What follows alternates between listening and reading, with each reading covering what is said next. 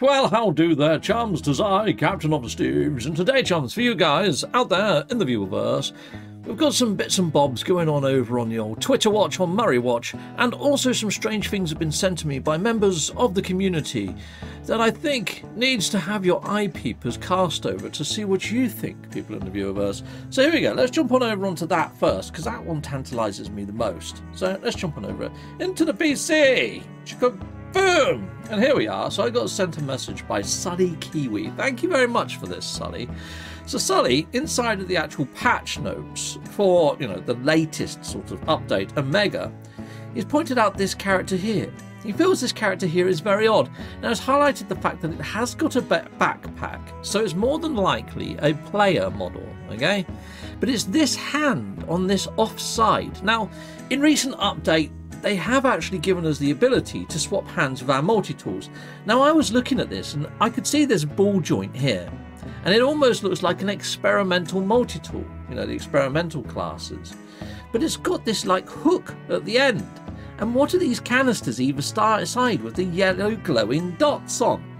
Yeah, he's highlighted it rather crudely. At first, I thought he was on about this hand. And I was like, well, that's the emote for summoning a creature. That's nothing new. But what I find curious is this shoulder plate here. It's got like a little sort of blade on the top. Now, I've gone through all the customization settings and I can't emulate that same shoulder pad no matter what I do. But it could be a glitch of some kind. I mean, especially since we've been jumping in and out of these expeditions, all sorts of weirdness has been happening. And it almost feels like his head is disjointed from his body in this somehow. It doesn't look right. There's a lot wrong with this sort of image when you look at it closely. So anyway, I went back to him and I said, I think he's doing the come here emote for a pet. And you can wear a backpack as a player as an autophage. Not seeing anything new there. Okay, it did make me do a double take though also. But then after a little bit of toing and froing from him, I sent a couple of voice notes and things like that, I started to warm to the idea. Because I don't think you can emulate that same rusted texture either. So anyways, I gave him a little bit more sort of free space to give me a little bit more info. And he's been going around the planets and he's been looking at all the other autophages. And he says that the autophage hands only have 2 fingers, they don't have 5. And I was like, you're freaking right, actually. You are. Unless there's something wrong with that emote when you're an autophage. It's not like I run around as an autophage every day using pets. The last time I used pets was just to fly my beetle up a mountain or something, just for traversal. But look, he's found this. And those emulate exactly what we're seeing in that picture above. So I think perhaps we're going to be given these other arms for whatever reason as player models. Or if not, it could be that over at Hello Games they've just been testing a few things and they've been messing about with a few things. Maybe it's just a little bit of playing about. Maybe it's not going to be something that comes into iteration, but it's a bloody odd picture nonetheless.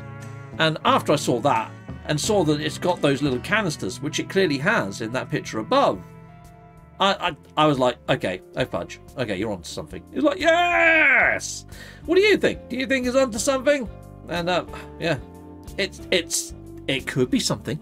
It could be something, Sully Kiwi. It definitely could be something. Yeah, look, I'll show you. If I zoom in on this picture here, so if I open this in a new tab, okay, and then if I control and wheel all the way in, you can clearly see that same canister with the little yellow lights all on it. And it's definitely the hook arm. It does look like an experimental multi-tool, but then I couldn't explain this. But I thought this might be part of this staff. But no, it is definitely the hook arm, because you can see this canister again, emulated just there. The only thing I can think might be happening is if you have got a pet out and you are as an autophage and you do that emote, maybe it hasn't got the body part for the arm and it glitches in some random arm and random arm on that side as well. I don't know. Maybe it's just blinking buggy. Who knows? But it's an oddity nonetheless, and I think it's more plausible than it being a glitch and a bug that this is going to be a new player model. If it's not a player model and it's an NPC, maybe we're going to start to see autophages with backpacks appearing around these crashed freighters, because that's where they're standing right now, at a crashed freighter site. Sound off in the comments. Let us know what you think, people in the viewerverse. Okay, so the next oddity to jump onto is something that I saw Professor Cynical talking about, which is a Sean Murray tweet that shows the Omega sort of update, and then it's got 3 dots. And he's wondering whether there might be 4 parts to the Omega update. Maybe the Omega update or the Omega expedition is the last part, and they've got to fill in the 3 blanks. Makes sense, right? Or does it, people? Okay. I've got some evidence that I want to show you. Alright, so let's just jump back on over to the old PC space. Yet again, and onto the old Twitterverse, and this time we're hitting up Beeble. Now, Beeble says, I'm already seeing a lot of assumptions. Now, this was on the 15th of February. Being made with No Man's Sky's latest tweet, assuming that the 3 dots between Echoes and the Omega means something. Just so it's showing an example of a previous update, okay? So this one was actually the Frontiers update. And as you can see, ... Okay, so these 3 dots, I don't think that they're missing markers as what's been indicated. I honestly think that ... just means continue.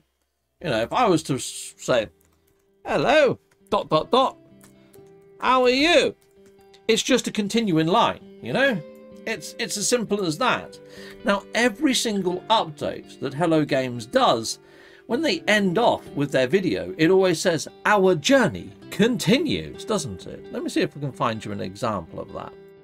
Okay, so in the background is the Omega trailer. And let's just hit play. Our journey continues. See what I mean? Our journey continues. So all I think it means is this isn't the last update of the year. There's going to be other updates in the year. I don't think that they're missing sort of dots in between, say, you know, Echoes and Omega. I honestly don't. I just think it means that our journey continues. That's pretty much it. There's going to be more updates this year. So I don't think there's any more segments to Omega, but I do think we haven't had the 4th part of the ARG because Sean of the Murrays hasn't made that clear in the patch notes or even in his post that he's put out onto the Twitterverse. Okay, so now going on to Sean Murray Twitter watch, the Murray watch. Here we go. Let's scroll on down. So you can see here they've now just filled out this little placeholder-y thing, which is lovely.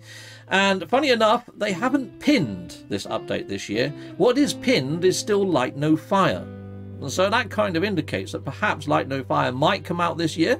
But normally they pin the biggest thing that's happening this year at the top of their actual page. So until we get something lovely and big, that's remaining pinned there. So Omega wasn't a mega update, or else it'd be pinned up there, wouldn't it? And also it was 4.5. Normally big updates is like a rounded off number, like version 5 or whatever. Some lovely pictures being retweeted by the Murray, I have to say, yeah, really nice pictures. There was a tweet just the other day that was very interesting though. So, lots of patches coming out inside of the verse as well. So even though experimental players got to play the expedition early, and they did find a load of fixes, now that it's out on all consoles, there's a shed load of fixes. As you can see there's some that are specific to PC, and some that are specific to PlayStation and Xbox. So yeah, obviously we couldn't test everything over on PC experimental, so it makes you wonder, what was the point? But anyway, let's scroll on down. Some lovely fan art as well. Some beautiful pictures being taken of these new Sentinel Dreadnoughts. But this is what really caught my attention. So somebody done this little mock-up of the new Starborn Runner ship placed into a Wipeout 2077.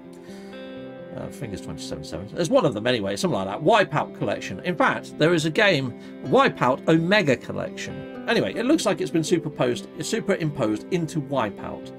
And Sean Murray put an OK hand there. So that means ship racing is coming. Is Sean Murray is like, okay, yeah, that's on the table. So ship racing, has it been confirmed? I don't know. I mean, I'm going by the little decal that's on this sort of racer. The little decal on this racer is actually, heck yes.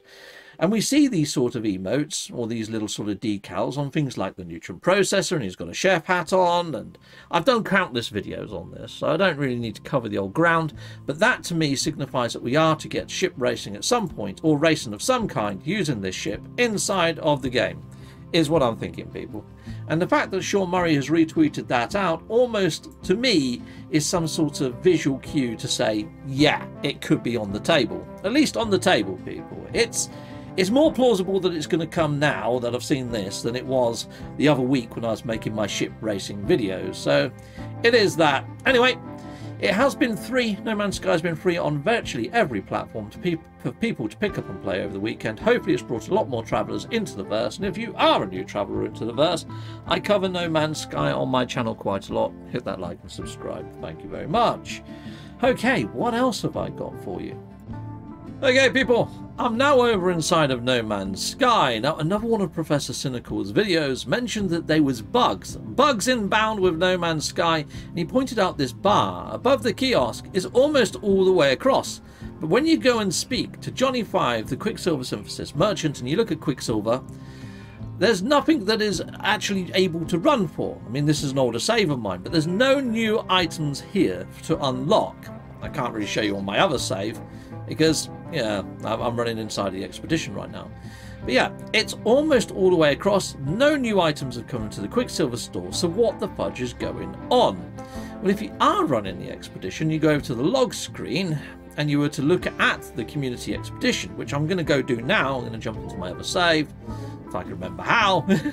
Options, and quick to mode select. So if I jump into my expedition save now, and I'll show you the progress bar and what it actually relates to, because it doesn't relate to new Quicksilver items. It relates to the expedition and the optional milestones.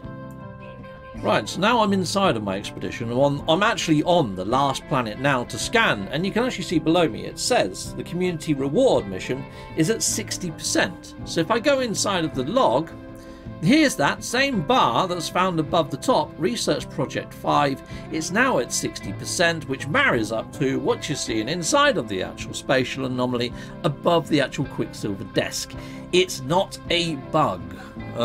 So, or at least I don't think it is. Let me know in the comments if you feel Professor Cynical is correct on that, but I honestly don't think it is.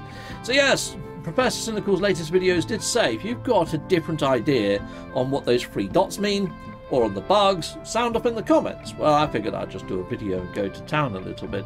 So the last 2 videos of Professor Cynical's, sadly people, I think there's room for debate there. It's always good to keep open discussion, but at the same time, I don't think there's too much to it. I'm not seeing too much to get excited about. I'm more excited about Sully Kiwi's findings of that autophage with the hook arm. That's pretty interesting as a cosmetic, because what does that mean? I mean, I've always thought, you know, you've got Null and you've got Apollo, where they've got even different appendages that look like weaponized arms. Could it be that we might see that come into play at some point in the future? Who knows? And also the fact that Shaun of the Murrays retweeted that ship, the actual Starborn runner that I'm sitting in right now, this lovely, beautiful ship, with sort of like a wipeout background, which denotes racing. I kind of feel that that is a visual nod that ship racing might be coming into game, people. I really do. I think that's something more to get excited about inside of the verse, people, inside of... Yeah. So that's pretty much everything I've got for you. So in way of No Man's Sky news, I know it's nothing massive, but I would say the Sully Kiwi tweet is something to really be excited about. And also the fact that ship racing might become a thing. And that's everything for you. Until next time, goodbye, goodbye, and goodbye again.